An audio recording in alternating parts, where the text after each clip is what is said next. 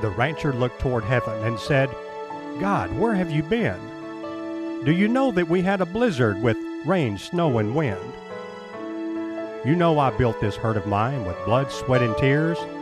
You know the work and worry as I struggled through the years. Now as I stand and look around, I see that it is gone, and I don't know if I have the strength to rebuild or go on."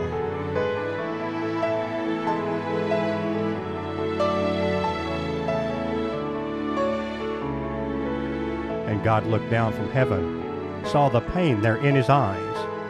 He heard the sadness in his voice, and he knew the sacrifice. He said, "My son, you're not alone. I'm walking there with you. I'll give you all the strength you need for what you have to do. I'll give you courage to go on through all the loss and pain. I'll give you hope to start once more and build your herd again." I know that this is who you are and not just what you do. And as you're making your fresh start, I'll be right there with you.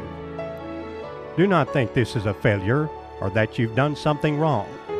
You're an example of the spirit that makes South Dakota strong.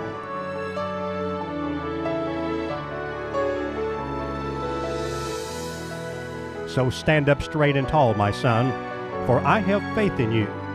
Put yesterday behind you now, for we've got work to do.